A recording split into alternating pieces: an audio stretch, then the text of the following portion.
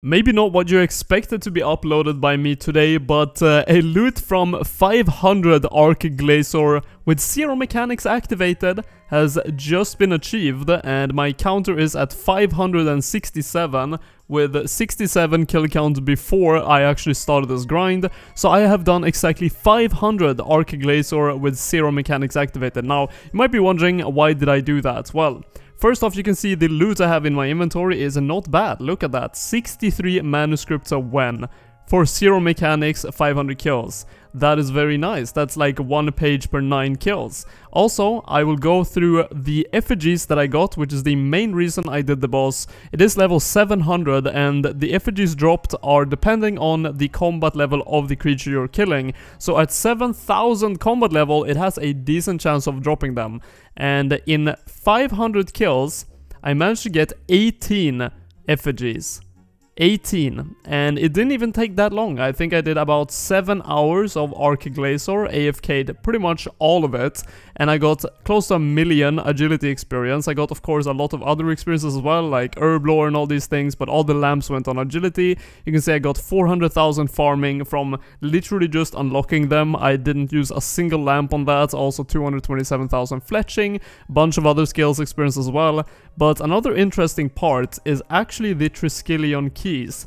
I got a total of, let's see down here, crystal triskelion. That is a full key. I got 7 and then about 5 of the pieces. So that is 12 entire triskelion keys that I got from 500 kills. Also, it has a very rare drop of Dark Nihilus, and I managed to get 2 of those, and 4,000 Glacor remnants, 7 Sirenic scales, and the charms are off the charts. I got almost 3,000 blue charms, almost 3k crimsons, and with those out of the way, I'm actually going to do a quick price check here. It is 78 million worth from 0 mechanics, 500 kills on Arch-Glacor. Of course, this is pretty skewed because the prices of most of these items are plummeting, so this is probably like 45 million or 50 million in reality. I don't really play a main, so I don't know, but I know they are crashing very hard.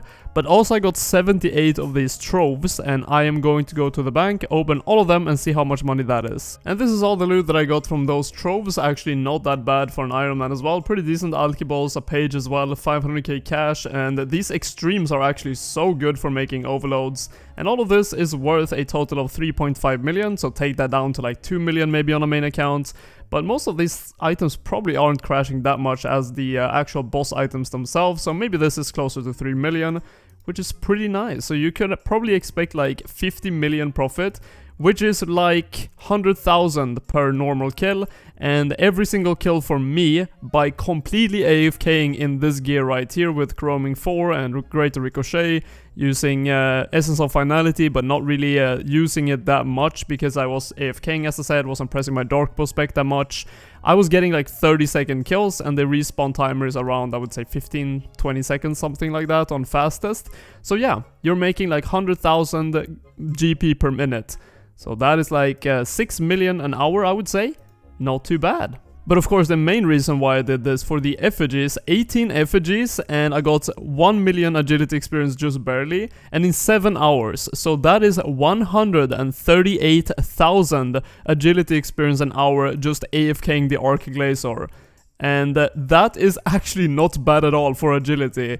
And compare that to running the Anachronia agility course, which I think is like maximum 200,000 experience an hour, and that is super click intensive compared to this being completely AFK. And you can get more than 138,000. I actually got pretty unlucky in the end on effigies. I think I got like 15 effigies the first 300 kills, and then only 3 for the last 200. So yeah, you can definitely make some insane experience gains here. But that is all for the video. The next video I'm uploading is actually my maxing video. You can see how close I am to all these skills. I'm 98 dungeoneering, almost 98 agility, 98 fletching, and 98 farming. So just gotta get all those to 99, and then I have a bit of a special video for you guys for that.